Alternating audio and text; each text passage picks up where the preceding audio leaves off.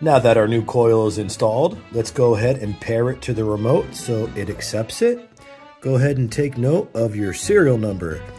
228BA8 is mine. Left menu. Scroll down to coils. Select. Okay, we're going to go to the second spot. We're going to select it.